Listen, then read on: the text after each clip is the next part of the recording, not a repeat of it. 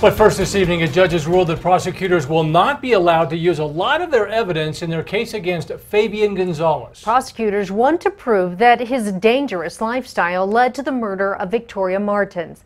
News 13's Madeline Schmidt is live at District Court downtown with how that could be a lot tougher now. Madeline? And well, Dean and Jessica, what you'd likely consider necessary evidence and background in this case, we now know will not be allowed in Judge Charles Brown's courtroom as he approved several motions by Gonzales to exclude certain things at trial. We are now going to prepare for trial, not only against Fabian Gonzales, but also against Jessica Kelly. It's been a tumultuous few months in the case of Victoria Martins' murder. From a plea by the 10-year-old's mother, Michelle, to some charges dropped against her boyfriend, Fabian Gonzales. And as of yesterday, his cousin, Jessica Kelly's attempted plea rejected again. Without her cooperation, we do not have her testimony available in the prosecution of Fabian Gonzales.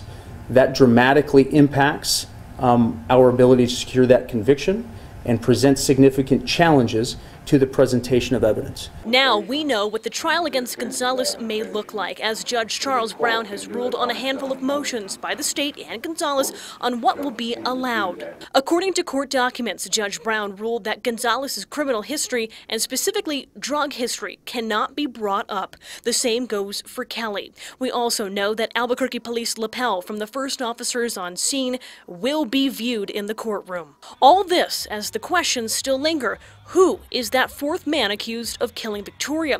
And do Gonzales and Kelly know his identity? More importantly, we will no longer have her cooperation in the identification and potential prosecution of the unknown individual in this case. With less than a month before trial, Gonzales' attorney is still making requests. Today, filing a motion to exclude expert gang testimony by two people about Gonzales' alleged ties to the, quote, Mexicano who reportedly walked into Victoria's apartment and strangled the girl to settle a feud with Gonzales.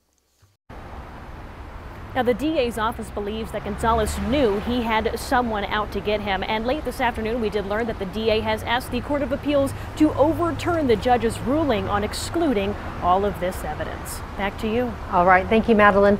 Fabian Gonzales' trial begins Monday, October 15th. He's charged with child abuse resulting in death for putting Victoria in a dangerous situation and tampering with evidence for trying to dispose of the body.